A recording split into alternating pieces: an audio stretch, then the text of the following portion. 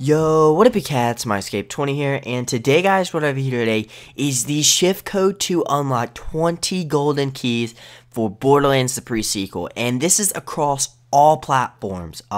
So what you do is you just go to the extras menu, and once you type in the shift codes that I'm going to give you below, then you go down and you redeem them in Concordia, and you get 20 golden keys, guys. That is insane. That is so many keys. I don't think you understand how many keys that is.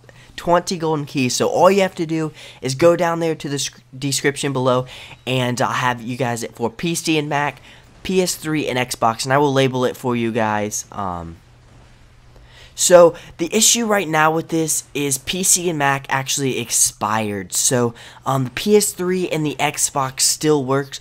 I would go ahead and try the PC and Mac if you're still on it, and let me know if for some weird reason it works for you. I really would like to know.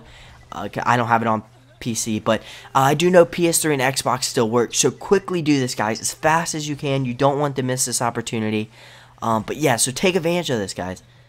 So previous video is boss fight number 7 against RK5, and I personally think this is the hardest boss fight in the game. Harder than the Invincible, to be honest. Harder than, the final boss fight. Harder than Deadlift. I don't know what it is about this, but if you are not leveled up enough and you do not have the right weapons, this boss fight is hell.